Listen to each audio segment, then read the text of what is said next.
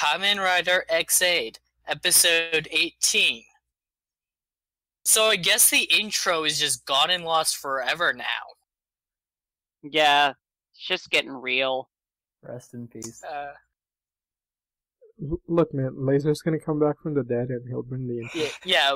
Once Dan is defeated forever, Dangerous Zombie will just become Kiria. And he will bring the theme song back with him. Yeah. Yeah. Oh, you know what happened? We're gonna get Deno. We're gonna write that erase history that Kiria did. Yeah. When Kiria just disappeared, he didn't die. Deno just swiped him up. Yeah, we're gonna fix this mistake in the movie. Once that happens, the intro's gonna come back. So, we open up with Emu, Hiro, and Poppy on the hospital roof. Emu wants to know why Gem asked if his body made him protect the Bugster. He believes that Hiro knows something, but Hiro is still afraid to tell him because he's afraid it'll cause him stress. So this is a good moment because this shows that Emu is finally catching on to something happening that he isn't aware of. And Poppy is in the same boat as him in that she knows as much as Emu does. So Hiro is really the one being put on the spot here. Burden of proof's on him. So anything you have to say about that, Vashie? My only thing is with everything involved in all this, you'd think Emma would be able to piece a little bit more of this together. I mean, everything. Yeah, it is. It seems to be, for me, it seems to be a little bit too much, to the point where he already knows that transforming into Mighty Brothers is messing with him, and he knows the Bugster virus is a thing that exists.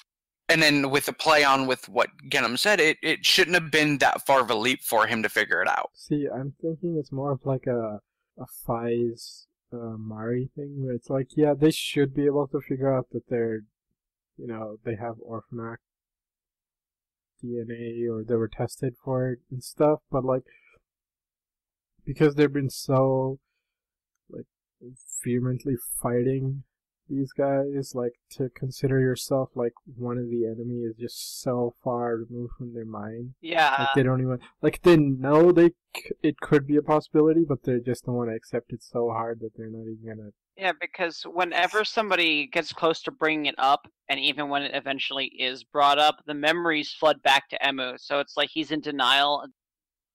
Decade, did you have anything to say? I just kind of like that they're bringing back the whole kind of conflicting inner turmoil of secrets that we kind of had with Kiria, and now Hiro's pretty much in that position. But yeah, that's about it.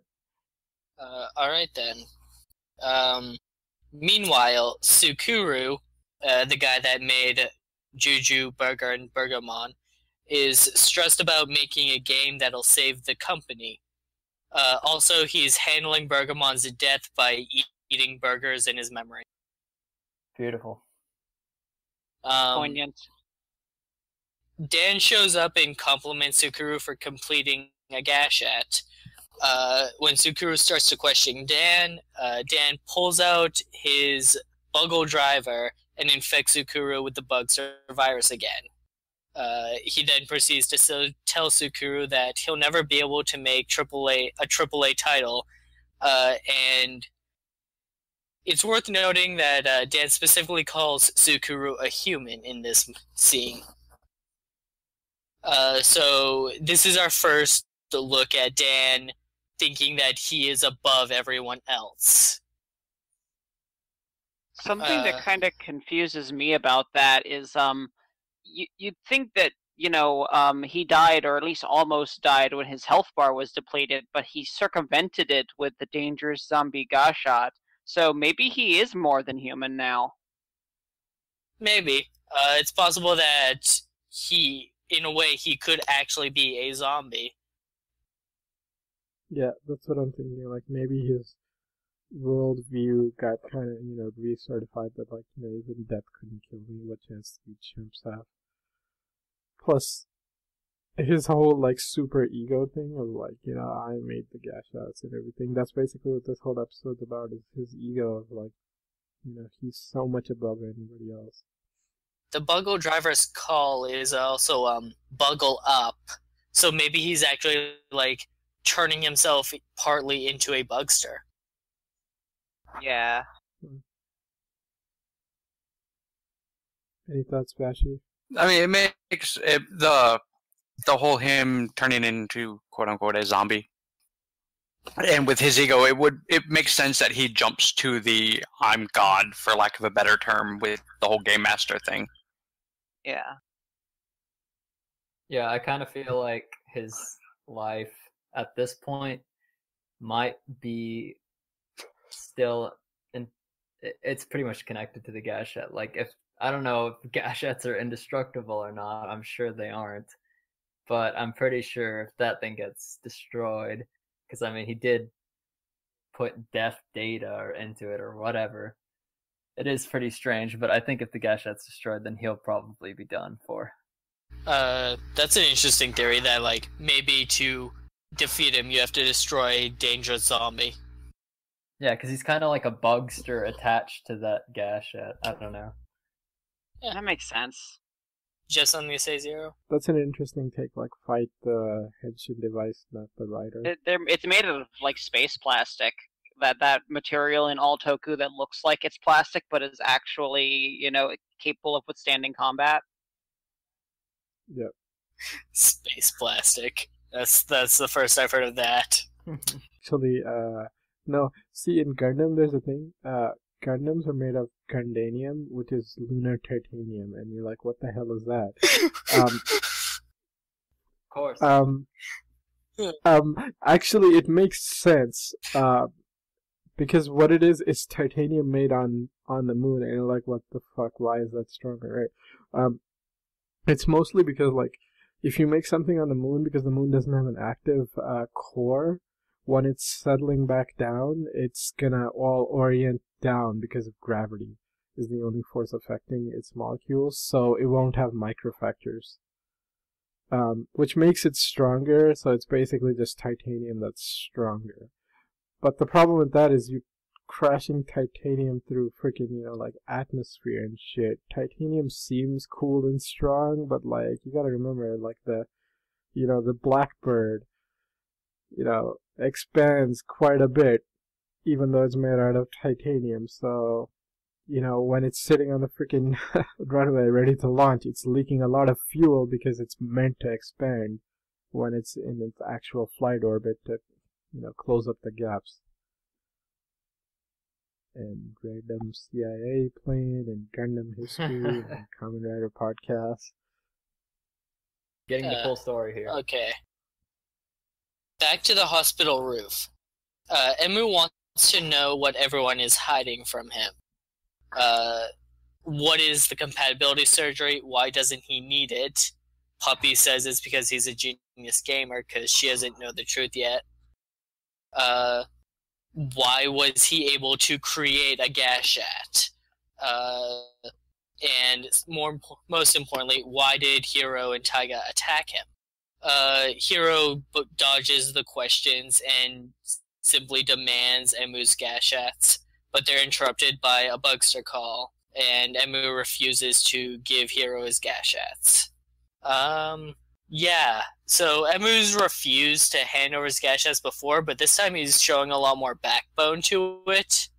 It's interesting to note that Hiro is he is unable to think of a lie here. He's just avoiding the question because he doesn't have an answer that he thinks he can say.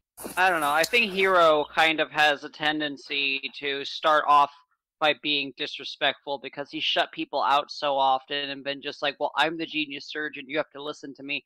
And now that's not working for him. And if he was at least a little bit more polite or had better bedside manner, which has always been my complaint with Hiro, his bedside manner is terrible, then maybe he could have at least borrowed one Gashot and things would have probably wound up better for everyone for it. Okay, well, he's a surgeon, so, they're not usually bedside manner type people. And the other thing is this might be a subbing difference. Like in ours, he's pretty okay. But yeah, like I can see how he's being a kind of a hard ass up to this point would kind of be a detriment to him. But like for me, the scene just read like he's not Kirya. He can't freaking fake it. For Emu to trust him and give him a gash out here. Anything Vashie or Decade? Not on this moment. Okay. So after Emu and Poppy leave, Hiro confirms to the audience that he and Taiga were trying to perform a bug soul removal operation on Emu when they attacked him, and that he believes that if he had his gashets, he could cure Emu. I said this in a previous podcast that I believe that they were trying to do a bug soul removal operation.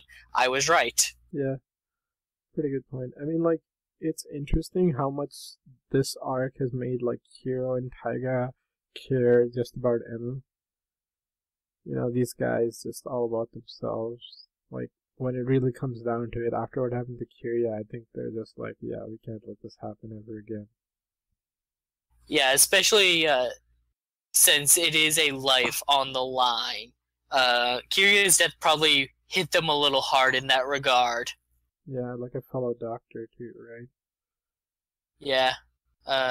Anything from anyone else? Nope. Alright. Emu and Poppy show up to find Sukuru and Dan, with Taiga and Nico shortly behind. Dan reveals he infected Sukuru as bait. Dan transforms with Dangerous Zombie, Taiga with Bang Bang Shooting, and then Drago Night Hunter Z solo, and Emu uses Mighty Brothers Double X in duo mode. I find that Dan did decently well in a 3 against 1, but once he's overwhelmed, he taunts Sukuru by saying that he'd only make garbage games even without having game syndrome, and Sukuru's stress builds up and Motors from Kirya's introduction returns. Well, he was the last one, right? Left of the reusable ones. I never thought that I was gonna see an old bugster come back like that. It's almost like how some hackers have their own folder or archive of computer viruses that they can launch at any moment. It's like, does Dan have copies of the bugsters? Or is Parad making copies of the other bugsters or something? See, I think the bugsters are born from the game, so he probably just has copies of the original gashats that created them, right? Yeah. He does have the proto gashats. Yeah, that's true. I mean, plus, later on, something happens in this episode of, like, I created AI. AI is just basically programming, which, kind of reveals something about another character, but, like, maybe that's why he doesn't care about anything. It's like, what does it matter? I can replace any of you. As long as it suits my plans. Yeah. Also, Dan's a fucking asshole. Like... Yeah, I didn't say it out loud, but in my notes I called him an asshat. Yeah, he's completely gone off the deep end at this point. Like, I've been kind of wondering, like, maybe there is some sort of, at least, motivation I can sympathize with behind Dan, and nope, he's just a nutter. No, it's just an ego trip. Like, he's not crazy, it's just he's just finally just letting it. Yeah, this episode is the biggest ego trip for him. This is just the start of it. Pretty much. Like, it's like, I think after he got zombie, it's just gotten worse. Because, like, he hasn't really lost since he got that damn thing. And also, even before he got zombie, he seemed like he had this almost perverse thrill from how tough the fights with X-Aid in his original form was. Yeah, I think it's more just like him seeing, like, oh, look how great my invention is. Yeah, he's kind of seeing Kamen Rider Chronicle finally play out, because everybody's fighting, and he's controlling everybody. Everybody is a part of his plan, and nobody really knows the full truth. Yeah, you know what this reminds me of? Who was the Rhino Rider from Guy. Kabuki? Yeah, Guy. Basically, this is just another version of Guy, except made the main villain. And Guy was just like, he was about the game. He was into sadistic stuff. Dan is taking this to a whole new level. Yeah, Dan's actually... See, the thing is, like, Guy was too overconfident because he was a spoiled brat. Actually, Dan probably started off like that. Except he was smart enough not to fuck himself over. Imagine what would have happened if Guy was immortal, though. Yeah, now, basically, right? Like, nothing would stop his ego trip. I mean, the only reason he kind of got messed up is because OJ showed up, and, well, he's showing up in this show, too, but I don't think he's gonna have anything to do with Dan. That's just gonna be a side story. Yeah, he's in the Brave side story. Man, this show has so many side stories, it's ridiculous. There's so many characters to talk about, like, because there's all the characters in X8, and then there's the comparisons you can make to Gaim and Ryuki, which also have a lot of characters. These discussions can get pretty complex. Yeah, that's what I was thinking. I was like, so you took the... You know what they did? They took Ryoma and they combined it with Guy. This is one reason why I'm enjoying this show a lot, is just thinking about it and, like, comparing it to other writers. Yeah, see, it's one of those things where, like, normally I don't like when they do, like, let's all sit and freaking discuss the mystery, because it doesn't mean anything. They'll just pull whatever they want out of their ass at the end. Like a lot of Gaim's ones where, like, there was a lot of discussion, but I didn't think, like, any of it made sense, because it's like, okay, you got this theory, and you got this theory, and it's like, okay, the only reason your theory fit, bro, is because just by fluke you came on to the right theory. But, like, this show is a lot more like, okay, everything you can discuss actually has valid points. I think that most of the fun for me in any Toku series comes from if they can just mix up the whatever formula they're going with enough for me to wonder, well, wait, what's going to happen next? To try to actually have characters that make enough sense where you can speculate as to what their motives are and what they're going to do because of it. Yeah, I mean, that's good. The only downside is, like, when they play that up too much, the whole mystery box thing, where it's like, oh, look, let's just solve the mystery. Yeah. Too many red herrings is bad. Oh, it's so terrible. And the other thing is, like, when, like, writers can just do anything, that gets really annoying, too. I heard that, Black RX was the big offender of that, because he just would make up powers. I haven't seen RX. I've seen Black, and... Yeah, same. So I can't talk much about a series. But I still hear good things about Black RX. Like, a lot of people still like it. So maybe he made it work? Yeah. Okay, so when we last left off, Motors gets on his bike and starts the race. Emu goes from duo mode to solo mode. Interestingly enough, it still says level up. He grabs a nearby speed upgrade and starts chasing after Motors, completely forgetting that he has Boxo Bike. Yeah, that was stupid. Yeah, but at least one of them damn items got used by somebody other than Paradox. The show kind of forced them to... I think they just wanted to force that in there just so that we could see X8 doing the fast running thing again. You know what? At least he tried. Yeah, except then why didn't he just switch to the bike once he figured out he couldn't keep up? Wait, it probably takes long to summon the bike. No. All he would have to do is summon the bike, because he already proved he can just do that. I thought he could only do that as, like, a level 3. I thought he could only do that while he was in level 2, though. Well... No, he puts it in the critical strike slot and summons the bike. Okay, why didn't he just go split up? One have the super speed one, and the other one get on the bike? Because the Mighty Brothers Deluxe Gashet uses a boat slot. Oh, yeah. Okay. Yeah. So Dan is pleased with himself for specifically using Motors to distract Emu while he fights Taiga alone. So he actually specifically planted that Bugster. Emu, chasing Motors, realizes that Motors is faster than he was before and loses track of him. Taiga unleashes Dragon Knight Critical Strike against Dan, who parries half of them, half of the shots, but stands up fine from the hits he does take. And even Nico calls it bullshit. I just love that these fights against Dangerous Zombie keep feeling like raid bosses. They have to be like, okay, what are like all the strongest shots we have between us, and how can we use all of them? Dragonite Hunter, use the entire thing yourself? Sure, if it means we stand a chance against Dangerous Zombie.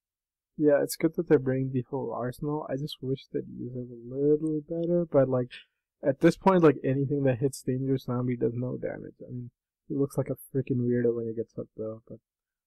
Taiga is 2 for 2 on using Dragonite, while Emu was the one that had trouble with it. So maybe Emu just isn't the genius gamer we thought he was. It might just be, Ryder. Maybe his mind's just moving a mile a minute and you need, like, cold logic to calm it down. I mean, it's even a thing in, like, video game, in, like, that you'll encounter when you play or aspire to play games on the professional level. If something's eating away at you, it makes you play on tilt. Basically, it lets you play when your frustration can get better of you. I've got nothing. I'm still trying to figure out why he still didn't summon the bike. Because literally, he flat out, even when he lost track of him, realized he was too slow. Why he didn't go? Oh yeah, I have a bike. He just walks away. He's like, I'll deal with him later. You know what happened? Freaking DN stole it. You know what? Yeah, stole the treasure. Yep. I'd be okay with this. Or he has the pass to the train, that mug. Yeah. So DN stole Baxo bike, gave it to Deno, and now they're going back in time to save Kira. They already have Den Bird. I want that to be a movie so badly. Let's just make it ourselves, just get the clips together. Let's just buy. We could just buy like suits from Aniki or something. So one of us has to have a decent camera between all of us. I have a camera. Yeah, too much work. Okay. Too much work. No, I just meant we just splice. we just splice episode yellow and something from Kyria. Yeah, just a Episode poorly yellow edited Kyria. episode yellow. Dan uses Giri Critical Strike to KO Taiga and takes his Gashats, proclaiming that now he only has to take out Xaid. Taiga questions if he can beat Xaid, but he comments that it'll be easy enough to make a new game strong enough. Taiga asks, "What the hell are you trying to create this time?" I thought that was an interesting line there. Emu shows up as Dan leaves to find Taiga had his gadget stolen. He proceeds to have another migraine from his transformations. Thoughts? I just like seeing the bug-booster virus when it's when it manifests itself as a visible ailment. That I just think it makes an interesting point of drama for the series. You mean the orange blob? Okay, well, I don't like the orange blob CGI creature so much, but like the fact that Emu is getting headaches, that there's a physical ailment to go along with it that's noticeable. Oh, yeah. Yeah, that's pretty nice. I mean, like, it's better than the, oh shit, I fell down for a second and now I'm apparently a sprinter with anxiety issues, I guess. Yeah, like I've been seeing the viruses manifest themselves in major ways like that, more towards this more recent part of the show. Before, a lot of the time, it was just like, oops, I glitched out and fell over, I have game sickness. But then, like, when in that one episode earlier, when they dropped that, like, there was also the complications of working around the cancer on top of it, I was just like, okay, now we're getting into these serious medical drama plots. No, we're not. That was just a one-time thing. Well, yeah, but still, it was a nice change of pace. At least we streamlined the what's your stress thing. I'm like, man, I wish they'd do something better, but I guess we're just substituting what's causing you to despair to what the hell's causing you to stress out. You'd be surprised how many people actually don't understand how much stress can, like, make them ill. So, I mean, I think it's a good thing to include in this series, keeping in mind that there are children that are supposed to find this, like, to some extent educational. You're supposed to learn a lesson from it. Fair enough, I guess. Yeah, especially in Japan, that's kind of workaholic culture. Yeah, that's really real there now that I think about it. Okay, now we're back at CR. Emu questions Sukuro about his stress. Sukuro explains that there's a new CEO.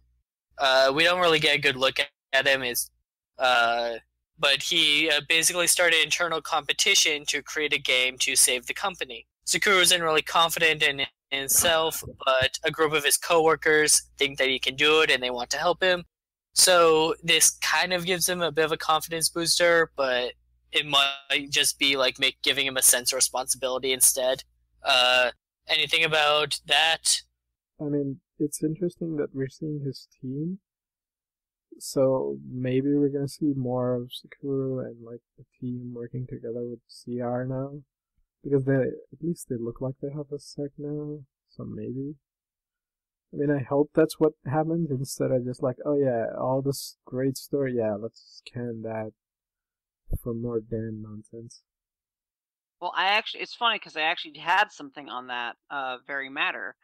I was watching RTA subs, and to be fair, I kind of also had my eye on the chat at the same time. But I thought that the way that it was phrased and the fact that you didn't see Dan in the crowd insinuated that, like, Dan was more recent CEO and there was somebody else before him, and then when it changed management over to Dan, that things got that things became different. I mean, Dan has that relative that's in prison for one thing. Yeah, it's his dad who was the former CEO. Meanwhile, Poppy thinks that they are in a poop-he-po-pa pinch. Taiga calls in and confirms that Emu isn't in the room before speaking.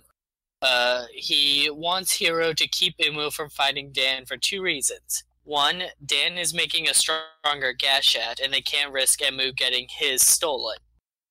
Two, Emu is approaching his limit on transforming and shouldn't transform anymore. And then Nico steals Taiga's line about taking the Gashets themselves. Poppy figures out that Emu has game syndrome and wants to tell him, but Hiro explains that if he finds out, the stress could cause him to disappear. This is a really good scene here. It really emphasizes the importance that everyone feels for the situation and how much they want to protect Emu from this. What do you guys think? Wow, way for everyone to be a bro. It's just that at the same time, I wonder. I just really wonder what Emu's going to think about his own game sickness now that there's no way that he doesn't know. I mean, he seems like he's kind of trying to figure out his own identity amidst all this. Like, he doesn't understand what everybody else's motivation is, and he's just like, "To hell with you! I'm going to go with my own motivation then." But yeah, that's all I have to say on that so far. One thing that I thought was kind of funny, just kind of backtracking, when Nico started hitting Taiga, I just think their relationship's so damn funny, because earlier when he got defeated by Gen, she like runs up to him and's all rubbing his shoulders and stuff, making sure he's okay. And then he brings up X8 and she just starts hitting him. I thought that was pretty funny. The salt is real with Nico. So, Decade, you seem to have cut out when we were talking about the new CEO. Yeah. Did you have anything you wanted to say on that? Other than the fact that I think it's probably Dan's dad, then no. Okay. Did you have anything to say about Dan's dad? No. I'm still waiting to see how that unfolds. Clearly it was important, or they wouldn't have brought it up back then. Alright. So, cut to Dan finishing making upgraded versions of Tattle Quest and Bang Bang Shooting to fight Emma with. He explains to Parado that the idea behind Kamen Rider Chronicle is to turn ordinary citizens into Kamen Riders so they can fight to the death. He's basically trying to recreate Ryuki. Yeah, he's Shiro Kanzaki. Except Kanzaki Shiro ended up having way better motivation. True. That took a while to figure that out. Well, I figured this. I assumed this is what it was going to be, but now it's absolutely out in the open. So, Parado argues that he'll defeat Emu, but Dan says that he can't wait any longer. The two get into a short argument wherein Dan starts going off on a tangent about other people than him making gashats and that only he should be able to do it. His superiority complex is really coming out in this scene. He then goes into a thing about Parado and all other Bugsters just being game pieces he created and dictated what their actions would be, and starts comparing himself to God. Like, he really gets a little off subject here. He's really just letting some stuff out. He's getting kind of scary. Definitely unstable. This is one of the reasons that I like Dan as a villain, because, I mean, yeah, on the surface, he's totally has a god complex, but he's also kind of revealing that he's pretty insecure when it comes to other people making gashats or improving gashats, because he's afraid that someone could use his technology and surpass him. So on one hand, he's like, "Oh, I'm the best," but he's like, "No one else can use it now. You've gone too far." With Mighty Brothers. Why? Well, yeah, it's the same thing of, like, I'm the most brilliant thing, like, you can't allow anybody to surpass him. Ugh, it's so stupid. But it does prove that one thing is, like, yeah, Peridot isn't human, he's just an AI, just like Poppy. Yeah, he's another Bugster. Everyone was suspicious of this for a while now, but this is the first time it's actually been said. Anything else on that before I move on? I'm still curious as to his origins, though. Same. I think that there's going to be a lot more focus on Parad right now. He might even be one of the characters that winds up. I don't see him ever completely switching sides, but I see him becoming a more sympathetic character that they can join in the fight against Genmu, because he's showing some very unique motivations, because he's a non-human character who is a main character who fights, and because he's a completely different species almost, his brain works a totally different way. His motivations are very different, and just on top of that, Don's acting was really beautiful. Like, I think his acting really got the insanity across. Just seeing someone break like that on screen and do it so well is just beautiful to me. Yeah, I mean, he's basically the new heart. I mean, Peridot is, but I don't think Dan's broken. I think it's just like he stopped giving a shit about hiding who he is, and so he's kind of like doing a victory lap, basically. But he is disturbed. Like, I think he is kind of mentally coming unhinged. Yeah. No. Okay. This is one of those things where, like, language is weird. Like, for me, unhinged would be like, okay, he's gonna fuck up, but, like, I don't think he's stupid enough to screw up. Like, he's still got all his fast. It's one of those things where it's like, he's just a sociopath, he's enjoying it too much, so he's tipping his hand.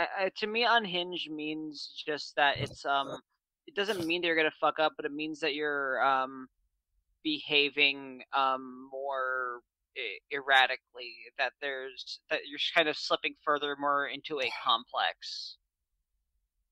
Yeah, I guess that's so I guess we're both right, we just mean different things. Yeah. Okay. Motors attack Sukuru's co-workers to cause him stress. Emu gets ready to head out to face Motors, but Hiro cuts him off to demand his gashat so he can perform the operation. When Emu refuses, Hiro presses him against a wall and demands he stay on standby. Emu asks if it has anything to do with what Hiro is hiding from him, then forces his way out of Hiro's hold and says that he wants to bring back Sakuru's smile and that he can't trust the patient to someone who doesn't care about their personal affairs. Hiro comments that he only cares about curing the patient in front of him, which Emu interprets as referring to the figurative patient in front of him, when it's a more subtle reference to Emu. Hiro had picked a very bad choice of words when he was put on the spot, though. It was very effective, though, because he got his point, both points out there, and the one that Emu picked up on was the only one that he wanted it to, while giving us audience a little nod to he really cares here. That's true. Yeah, it's one of those great scenes where you're seeing the good side and the bad side of both characters, where it's Here's a little headstrong and secretive, and Emu's a little more rush out there kind of guy, but that's not the best choice in this situation. So it's kind of showing Hiro cares, Emu cares. They're same feelings, just different characters, just conflicting pretty hard. Yeah, man, that was a great scene. It's I like the fact that it tied into the actual characters' mentalities on everything, with the personalities that we've been given, with Hiro being seen as this guy who only literally cares about doing his job and doesn't really seem to care for the patients themselves besides literally doing his job.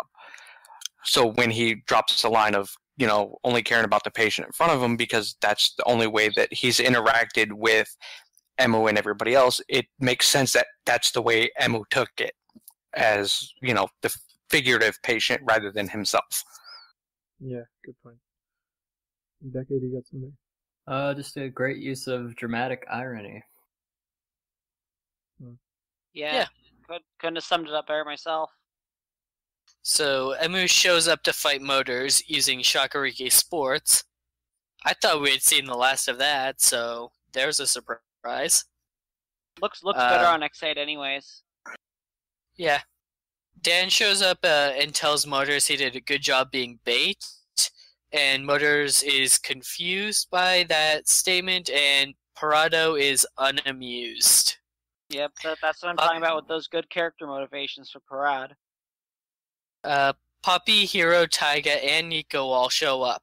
Taiga's mad that Hiro didn't stop Emu from coming out here and transforming. Nico tries acting tough towards Dan and ends up backing down like a total coward. You want to deal with that guy? Stage select into this open dirt field in front of a mountain. Dan reveals one of the new level 50 gadgets that he made. Tattle Fantasy, a game where the player is an evil king who fights the hero to conquer the world. Dude, that sounds freaking awesome. Yeah? I would still play that game. It's so thematically appropriate for this situation. Right? The other thing is that, one thing that's constantly a theme in Final Fantasy games is the idea that you can encounter a boss who's so much more powerful than expected, if it's a hidden boss or it's a boss that they expect you to grind for. There's so many enemy one-hit kill attacks that are way higher level than anything you'd encountered leading up to it throughout all the Final Fantasy games, and that's exactly the role that Tattle Fantasy serves in this case. Yeah, I couldn't have said that better than myself.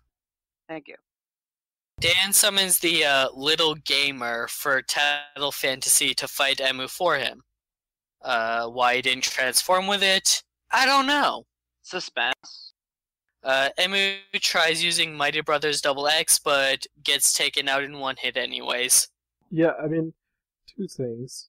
One, we've never seen Dan put on armor on his suit, so well, there's one that he can't, and two that it's not going to look good on the suit, so that's probably why. And the other thing is, it could just be, Dan's ego. It's like, why would I even bother? You're so under-leveled. Like, why my one blast would just beat you? It's just proving his point to Taiga, where it's like, I could just build a game to beat Emu. Yeah, story-wise, that's probably the explanation, but production-wise, they probably just didn't want to make the suit.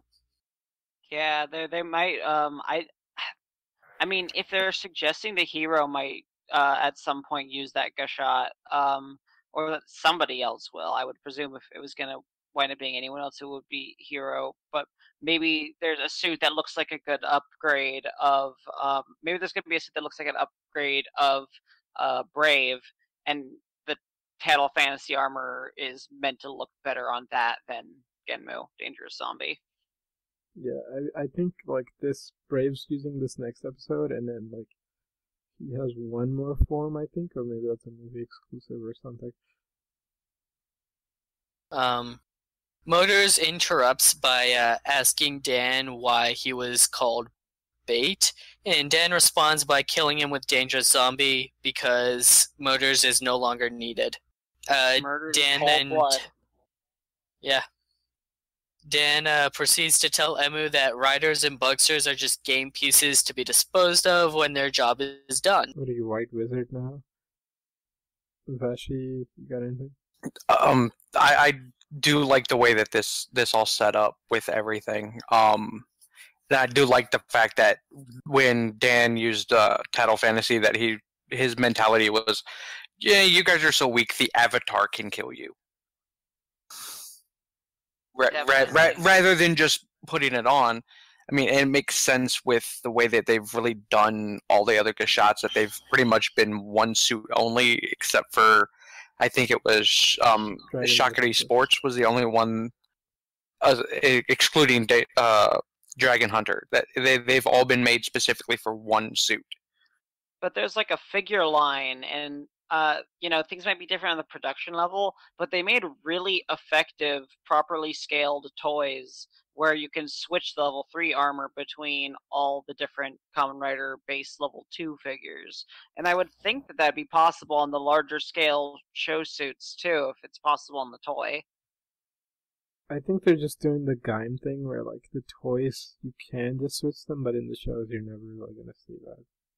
I just wish I would see it, because I think there's no reason it shouldn't be possible.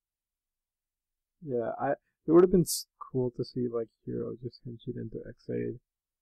Just to see him, what would he do with that power set, right? Because he can't cut anything. I was really hoping that Emu would give him the Mighty Action X Gacha at the beginning, because he still had Mighty Brothers. It's just like, yeah, you can have this game. I already beat it anyways. Here, take Shakuriki Sports too. Yeah, go hang out with Beast. I gave that game a 2 out of 10, man. Shakuriki Sports sucks. You can have it. We're gonna sell it to GameStop anyways.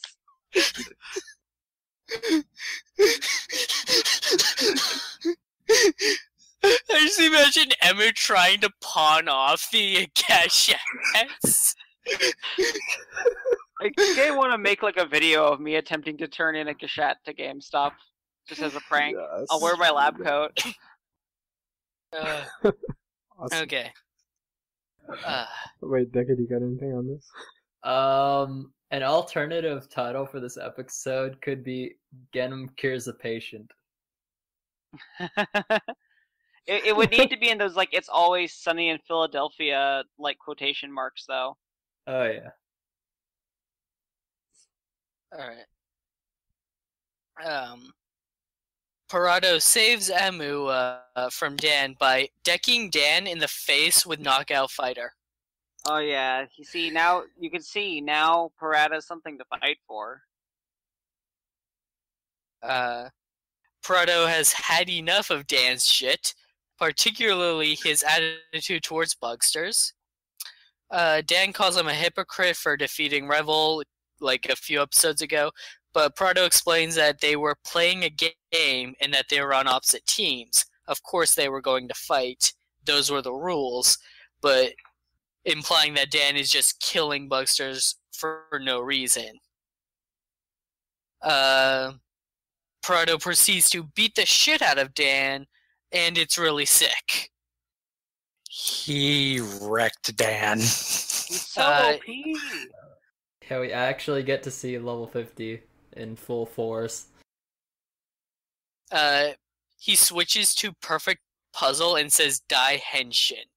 Yeah. That's the first time he's done that, hasn't it? Yeah. Oh, yeah. No, I think It is. It's like he's saying X8's thing. It's great. Because I always thought XA was just being a dork and making those up. He was, but now, it could just be that, like, Parado is copying him in this instance. Okay, see, I thought he said it the first time when he henshin, when he switches, but I might just be misremembering. Also, like, Dai Henshin just means big transformation. It could be that, like, I just don't remember him, but in this moment it felt really good when he said Dai Henshin. Better than any time Emu has said it ever. He combines 3 muscle-up power-ups for his finisher. While Dan survives, he knows he's been defeated and resorts to scumbag tactics and tells Pardo that as punishment for defying him, he will take away his dream of defeating Emu. The opening theme begins playing in the background. Yeah, apparently it should be called the ending. Dan addresses Emu with the questions that he's been asking all along. Hiro, Taiga, and Parado realize what he's about to say and try rushing to stop him, but they fail. Dan tells Emu that he's... Parado can teleport. How did he miss? Dan tells Emu that he's patient 0. Parado grabs Dan by the collar. Emu begins breaking down, both mentally and physically. Episode end. Yeah, that was intense. Yeah. See, Dan's really losing his shit. Like, it just, like, you could see how he may have been having a God complex moment of, like, Euphoria earlier, yes, but now you can kind of tell that he's switching between these desperate dirtbag tactics and his Euphoria. I think he's just like, he knows he's lost, and now he's like, if I'm going down, I'm taking you with me. So it's like, you know, if I can't win, you're not getting your I damn hope you happy die, I ending, hope we right? both die. Well, he knows Peridot's not gonna die, but like, the more important than living to Peridot is to fight X8, and X8's gonna end up dead now. Yeah, it removes all of Parade's motivation for fighting. Yeah. Parado has been desperate to fight X8. Emu's breakdown in this scene is really good. Especially, like, the effects. Yeah. It just, yeah, it's pretty nice, but it looks just like the movie, when he went, Double X, right? Mighty Brothers. I haven't seen the movie. Yeah, I Well, haven't either. The effects are the same, right? It's just, except it's gold instead of blue and orange. Again, we haven't seen the movie, so we can't compare. Yeah, I haven't seen it. Oh, either. you It's in haven't? the trailer. It's in the, like, trailer thing, but whatever. So, I never realized how much I wanted to see Taiga football tackle someone before now. Yeah. Like, it didn't happen. He stopped after Dan said the thing. But I really was just hoping to see Taiga football tackle him. Yeah, that would have been pretty sweet. I'm glad with the way this episode ended in terms of the whole cliffhanger thing. Get a little bit of a, you know, slight lack of, you know, consequence somewhat with the preview for the next episode. Yeah. I mean, not much, because who's to say how exactly this will play out. But Yeah. with seeing him seemingly fine in the preview, it cuts a little bit of the tension away from the he's disappearing thing. Yeah, the preview should have been edited differently. Yeah, but that's like every. Yeah. Japan doesn't care that much about spoilers.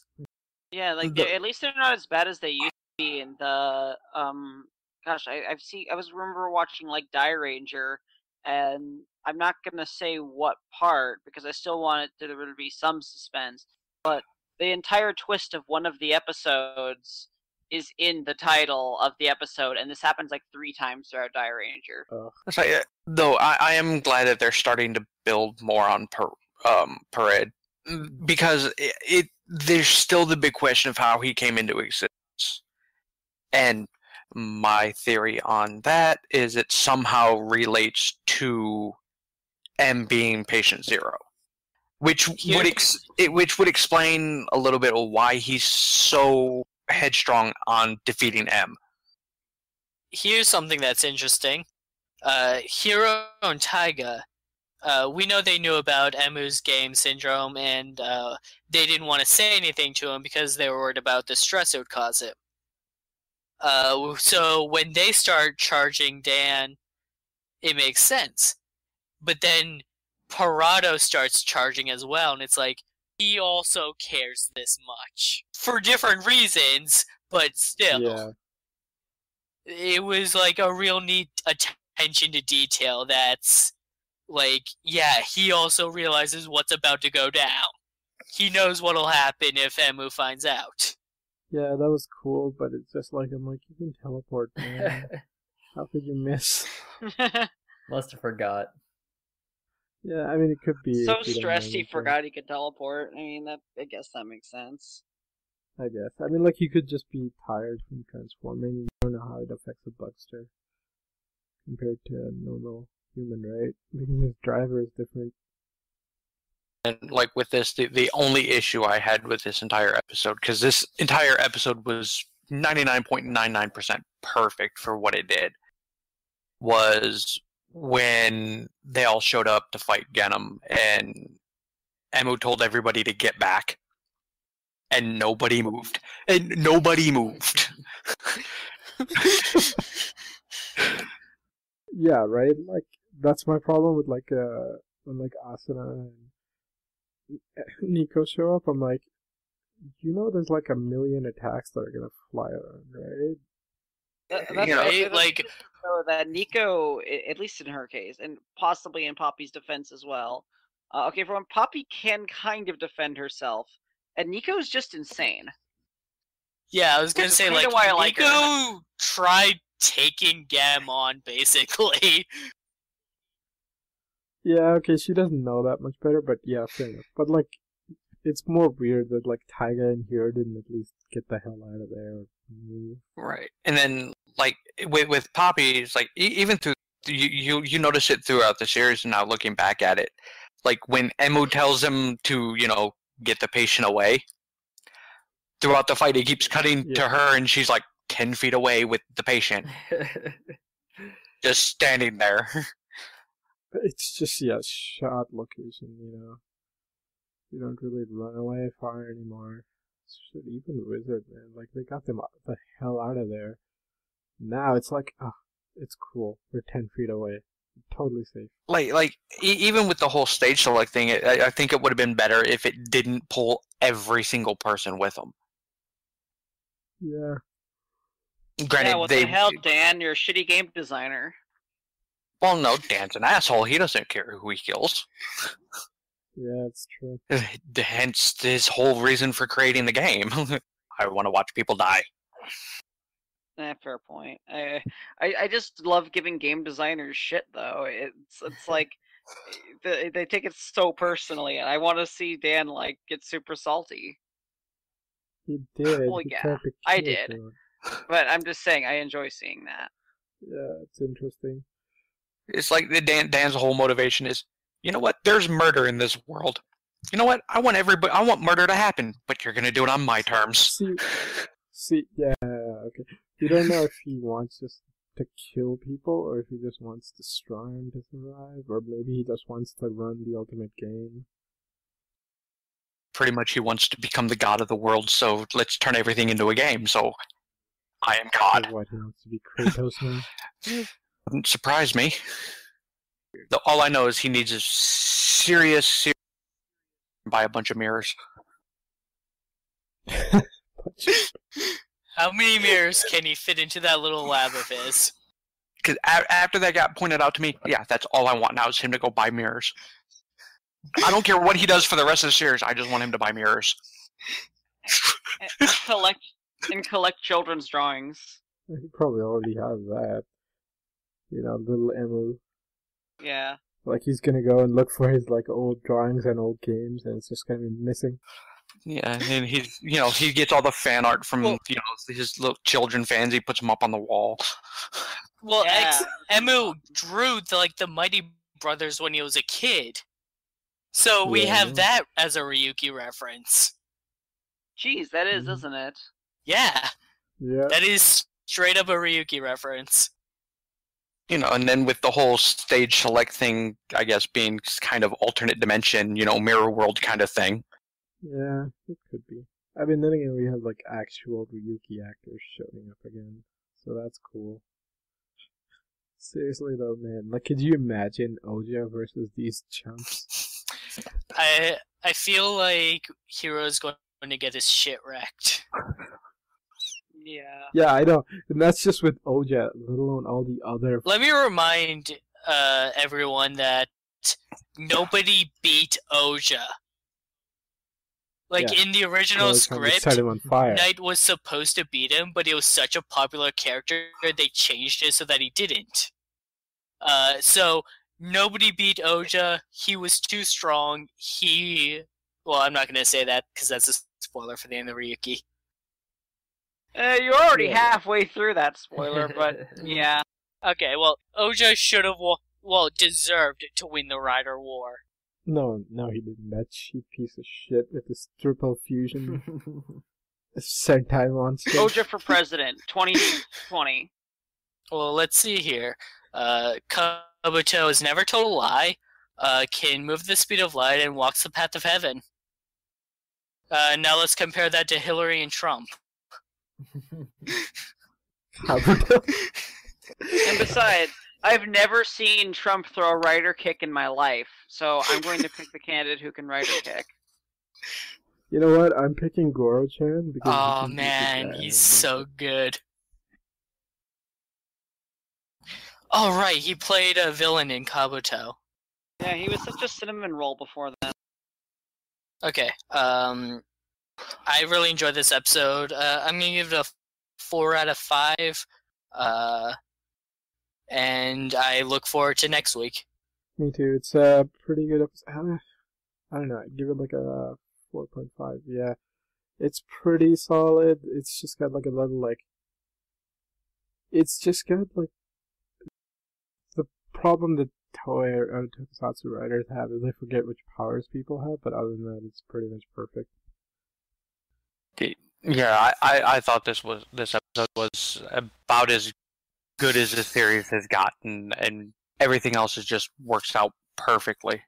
It's really culminating. Yeah, that's pretty much my main opinion on this, is that it's just everything just got the most real right now. As if it couldn't get more real, it got more real, and nothing's going to be the same from this point on.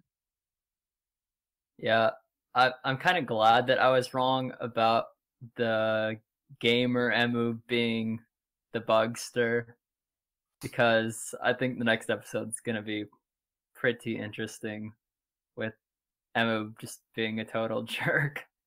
So yeah, I'm looking forward to it. I'm pretty glad how this whole episode played out and all the new sides of Parado that we saw. Yeah, I'm psyched. This is Vashie. Thanks for joining. This is Rai. See you next week. Yeah, Decade, thanks for listening. I'm Gokai Platinum from Henshin Sunrise. Love to join you guys again. You can see me over on my YouTube channel. Peace. This is Zero signing out. See you guys later.